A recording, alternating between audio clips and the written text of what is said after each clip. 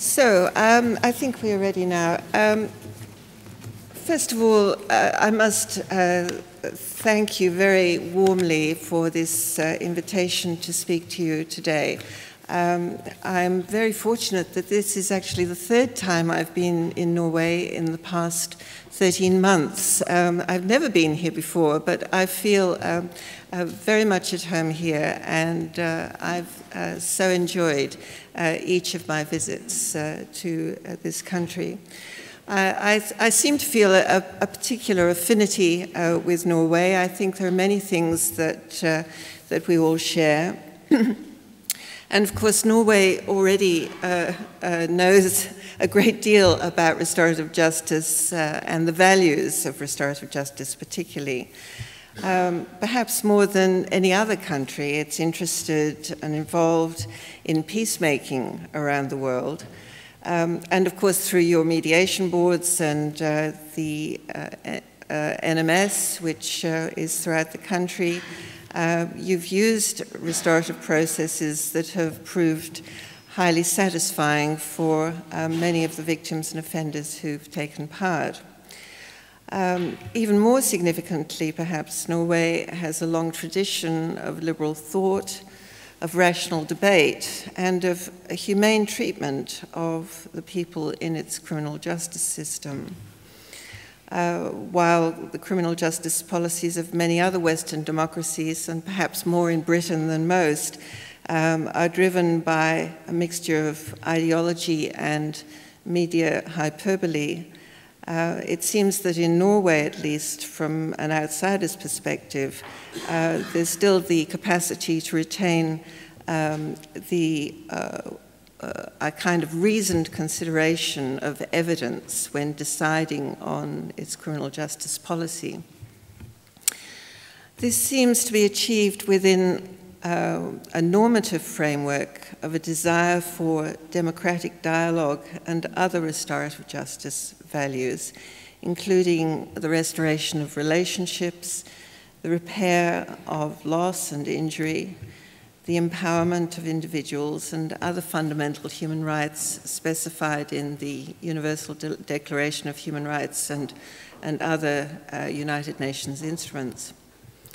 So within that normative framework, I'd like to present the evidence as I believe it currently stands on the effects and effectiveness of a particular kind of restorative justice, what we call face-to-face conferencing, that's been the subject of our 15-year-long program of rigorous research in Australia and Britain. And it seems to me that Norway's propensity for rational and liberal thought might provide fertile ground for that evidence in terms of future implementation. So in this presentation, this is what I plan to do. First of all, I'll define what I mean by face-to-face restorative justice, and I'll draw distinctions between that and mediation, which is, of course, a very familiar word in Norway. And I do that not so much because I have a very complete understanding of mediation as it is practiced here, but because I find that actually the term restorative justice has been applied to a profusion of practices around the world. They're given the label restorative justice, but I think it's easy to misunderstand exactly what we're talking about when we use those words. So I think it is important to specify rather carefully the kind of restorative justice practice that's the subject of our research. I then will discuss the conditions under which we've tested the effectiveness of face-to-face restorative justice. And then I'll pose a number of questions about those effects on reoffending patterns. And I'm going to do it that way because whereas the effects as demonstrated by our research on victims seem very clear-cut, the effects on offenders are actually quite variable. And so I'm always striving to find a simple but accurate way of explaining what the effects on offenders have been. And I'll also briefly discuss our results on cost-benefit ratios, as I'm sure that even Norway is not impervious to those considerations. And throughout this presentation, I'll draw attention particularly to findings on the use of restorative justice in addition to normal criminal justice processing through the courts for serious offences, because I think that that is one of its most promising applications, rather than simple diversion, although I'll be talking about that as well. And I'll also be talking about the effects of restorative justice on offenders who are serving custodial sentences or who have been sentenced to terms of probation in which they have to take part in community supervision activities.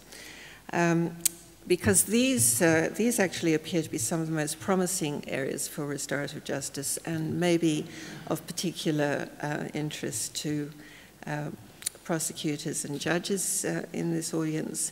And I will conclude with some policy implications of our findings that I hope will be useful to you. So, with all that in mind,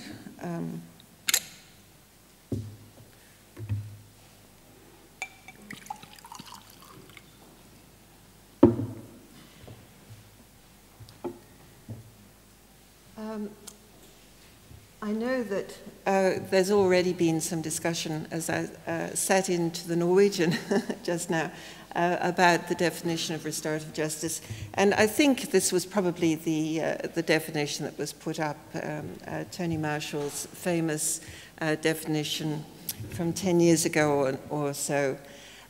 It's in many ways a highly unsatisfactory definition, and it's an attempt to encapsulate something that one sees happening when the people who own the dispute, in Niels Christie's words, actually are given it back.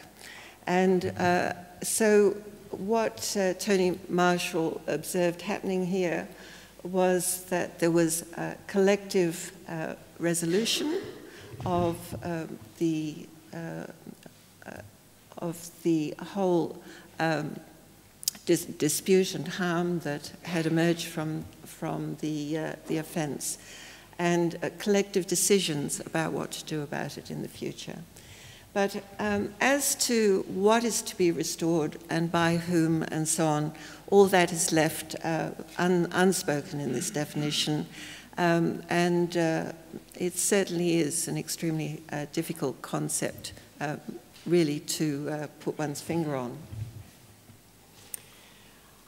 I do want to just spend a few moments explaining how face-to-face restorative justice conferencing, which has been the subject of our research program, differs from